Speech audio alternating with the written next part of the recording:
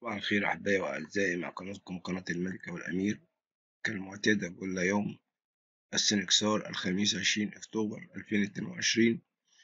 اليوم 10 من الشهر المبارك بابا أحسن الله استقباله وأعاده علينا وعليكم ونحن في دون وأدمنان مغفور الخطايا والأثام من قبل مراحم الرب يا آبائي وإخوتي آمين. استشهاد القديس سرجيوس رفيق واخس. في مثل هذا اليوم استشهد القديس سرجيوس رفيق القديس واخس. كان من كبار الجنود المتقدمين في بلاد الملك مكسيمينوس ومن أصحاب الحظوة لديه، لأن هذا الملك كان وثنيا، وهذان القديسان من أهل الإيمان، فقد أرسلهما إلى أنطاكيوس ملك سوريا لتعذيبهما، حتى إذا لم يرجعا عن إيمانهما يقتلهما. فعذب أنطاكيوس القديس واخس عذابا شديدا، وإذا لم يسن عن مسيحيته أمر بذبحه، فذبحوه وطرحوه في نهر الفرات، فقذفته المياه إلى الشاطئ.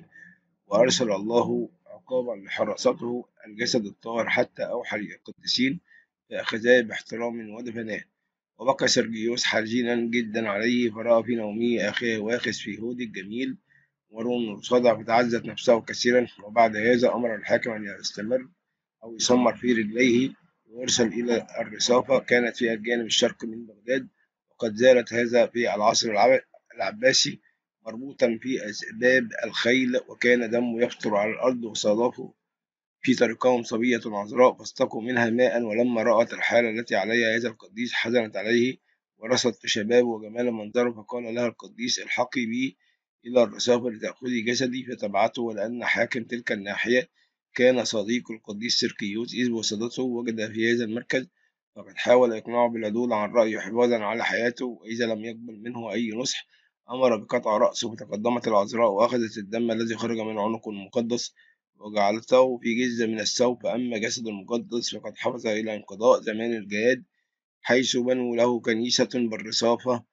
تولى تكريسها 15 أسقفا، ووضعوا القديس في تابوت من الرخام، وشهد من قصدوه للتبرك إن دهنا طيبا ينبع من هذا الجسد شفاء للمرضى. صلاة تكون معنا آمين، وربنا المجد الدائم آمين.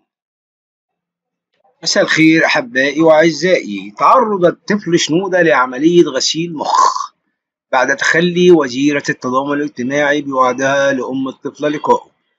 أدى الكاتب المصري أشرف حلمي المقيم بأستراليا عن تخوفه من تعرض الطفل شنودة لعملية غسيل مخ بعد أن قامت السلطات المصرية بتغيير اسمه إلى يوسف وديانته من قبل السلطات، ووضعه في أحد دور الأيتام على خطى ما تقوم به التنظيمات والمؤسسات الإسلامية التي تشجع على قتل الفتيات القاصرات والسيدات القبطيات وتغيير أسمائهم وديانتهم. ومن ثم تقوم هذه التنظيمات بعرض فيديو لهم يعلنوا فيها إشهار إسلامهم بعد استخراج شهادة أسلمة تحت التهديد، كما حدث في الكثير من الحالات.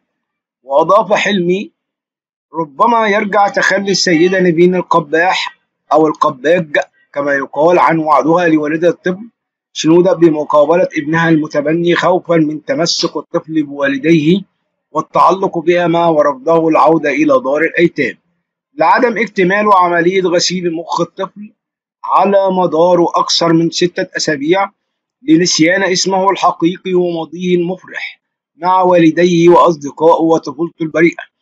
كما حمل حلمي وزيرة التضامن الاجتماعي والسلطات المصرية التي قامت بعزلة مسؤولية الصدمات النفسية التي تعرض لها وما زال يتعرض لها الطفل نتيجة تغيير اسم ديانته، البيئة والعادات والتقاليد التي تعود عليها، إضافة إلى فقدان والديه بالتبني التي ستظل صورتهم عالقة في عقله، والمستقبل الغامض الذي ينتظره حال استمرار السلطات بتعنتهم بإخفاء الطفل في دار الأيتام وسط عجز القيادات الدينية المسيحية.